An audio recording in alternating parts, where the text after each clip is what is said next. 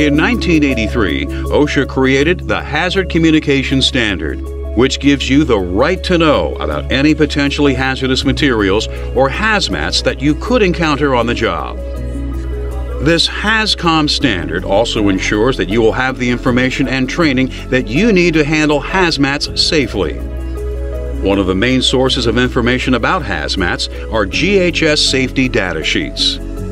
In this program, we'll discuss the types of information that safety data sheets contain, how they present that information, and how you can use them to work safely with hazmats.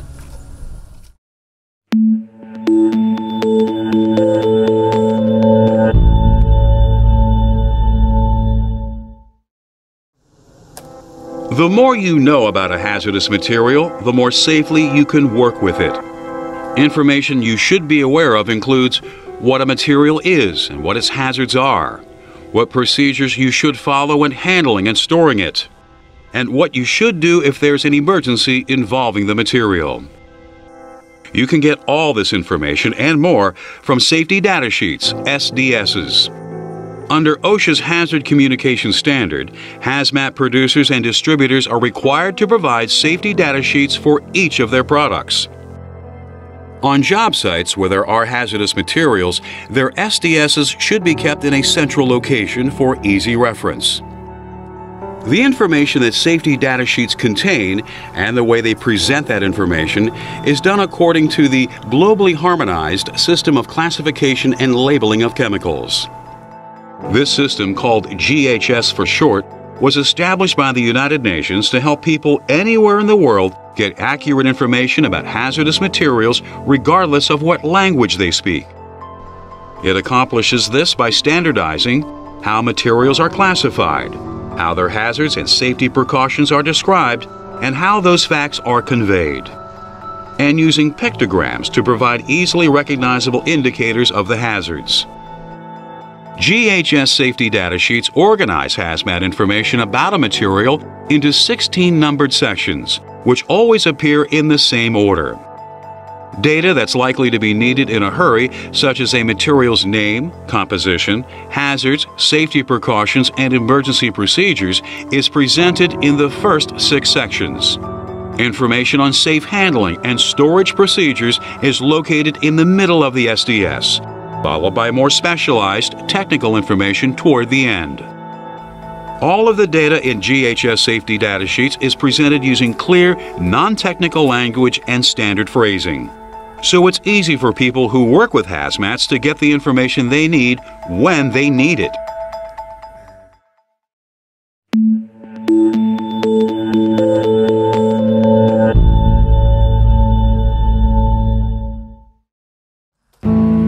Being able to get the information you need about the hazmats you work with is not just a matter of convenience. It can be vital to preventing accidents, injuries, and even fatalities, not only in your workplace, but in the surrounding community as well. So GHS safety data sheets follow a first things first approach to presenting hazmat information, making it easy to find and use even when you're in a hurry. The first 3 sections of an SDS answer the questions, what is this material and what are its hazards? Section 1 is product identification. This includes a chemical's official name, which GHS calls the product identifier, as well as any other chemical or trade names by which the substance is known. It gives the name and contact information of the company that supplied the material, and also includes a 24-hour emergency telephone number. Section 2, Hazard Identification, provides information on a material's hazards, including its pictogram, its hazard classification, such as flammable solid, self-reactive substance, or gas under pressure, its hazard statement, such as heating may cause fire, harmful if inhaled, and may cause cancer, and its signal word, which will be either warning or danger, depending on how hazardous the substance is. This section also describes safety precautions that should be used with the material, such as keep away from heat, do not breathe vapor, and wear protective gloves. As you can see, one objective of the GHS systems is to make hazmat information as user-friendly as possible by presenting it in plain language.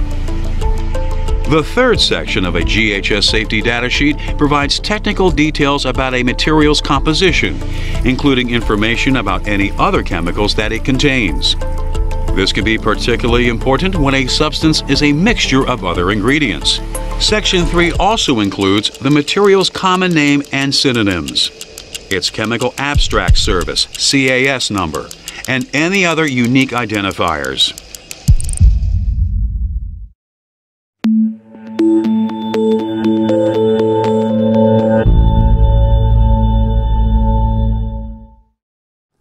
Even when we do our best to handle hazardous materials carefully, wearing appropriate protective equipment and following safe practices, it's still possible for things to go wrong. Accidents happen, and we need to be prepared for them. So Sections 4, 5, and 6 of GHS safety data sheets contain information on how to handle different types of hazmat emergencies. For example, if someone has been exposed to a hazardous material, you should turn to Section 4 for information on first aid measures. It is organized according to how the victim was exposed, from inhaling the substance, swallowing it, or through skin contact. This section will include instructions such as provide artificial respiration, do not induce vomiting, rinse skin gently using soap and water for 15 to 20 minutes. It will also tell you whether the victim will require emergency medical assistance. If a hazmat is involved in a fire, Section 5 of its SDS provides detailed information on the firefighting measures that should be used with it. This includes what extinguishing agents are appropriate for the substance and which are not. Information is also included regarding any new hazards that the material can create when it burns, such as toxic smoke. Lastly, Section 5 describes the precautions, procedures, and protective equipment that professional firefighters should use when extinguishing a fire that involves the hazmat. Accidental release measures are what is addressed in Section 6 of a GHS safety data sheet.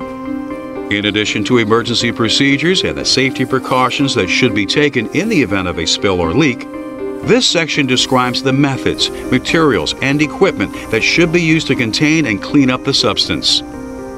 Instructions in this section include things such as ventilate the area, wear protective eyewear, gloves, and clothing, and dam and absorb spillage with sand, earth, or other non-combustible material.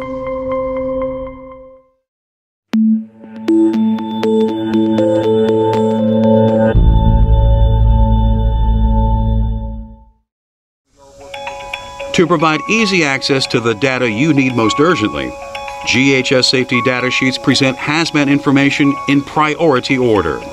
So the first 6 sections of an SDS tell you what you'll want to know in a crisis when every second counts.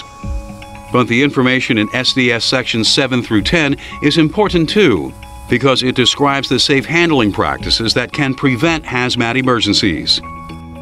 Section 7, for example, is titled Handling and Storage and includes the precautions that you should take when working with a substance, as well as the conditions that it requires to be stored safely. This section can include instructions such as avoid contact with skin, eyes, and clothing, keep away from ignition sources, store in a cool location, and keep away from combustible material.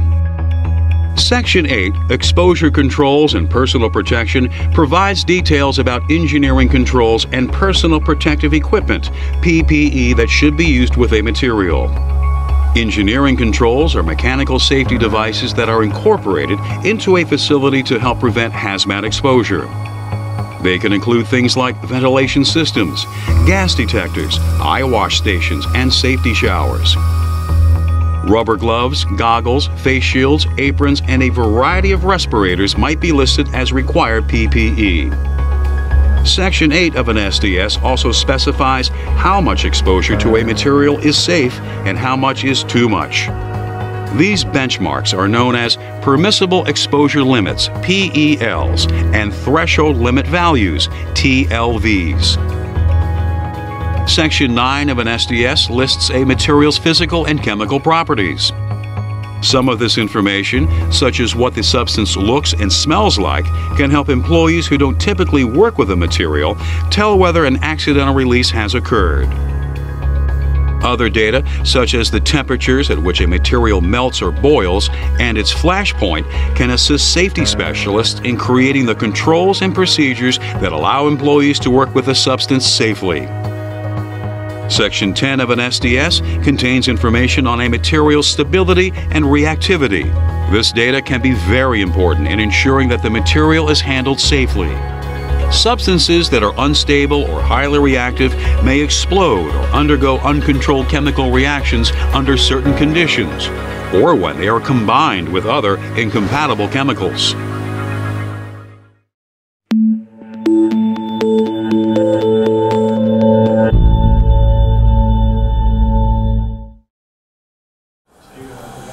Most people who use GHS safety data sheets want user-friendly hazmat information that's presented in clear, non-technical language. But other SDS users, including supervisors, environmental managers, and industrial hygienists, need to know specific technical details. Many of these can be found in sections 11 through 16 of an SDS. For instance, Section 11, Toxicological Information, focuses on the adverse effects that a hazardous substance can have on living things. This data includes how toxic a substance is, how it can get into the body, the symptoms of exposure, and the effects that it can have. Section 12, Ecological Information, discusses the environmental impact a chemical can have after a spill or leak. It describes how the material behaves when it is released into the earth, air, and water, how long it can remain in these elements, and what effects it can have on plants, wildlife, and other aspects of the environment. Section 13, Disposal Considerations, explains how a material can affect the spill cleanup process, such as needing to use non-sparking tools and precautions that should be taken when disposing of it. Section 14, Transport Information, provides data that is required when a material is being transported, including its proper name, UN number, hazard categories, and safety precautions. Section 15, Regulatory Information, lists any safety, health, and environmental regulations that apply to a product that have not been listed anywhere else on the SDS. And Section 16, Other Information, contains data about a substance that doesn't belong in any of the previous sections, as well as specific information on how and when the SDS itself was prepared and revised.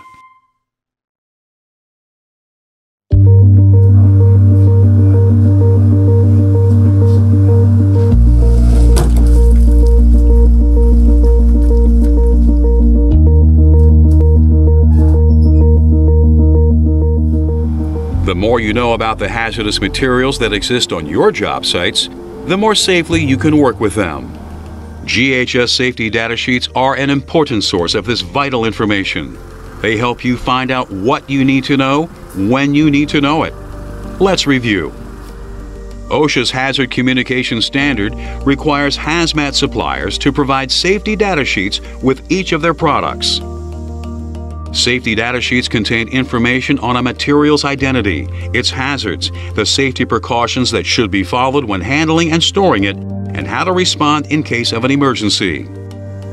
To make SDS data easy to find and use, it follows organizational guidelines established by the UN's Globally Harmonized System, GHS.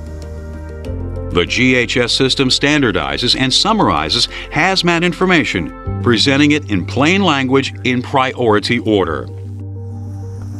Now that you understand how you can use GHS safety data sheets to find the information you need about hazmats, you can help keep yourself, your coworkers, your job site, and your community safe from hazardous materials every day.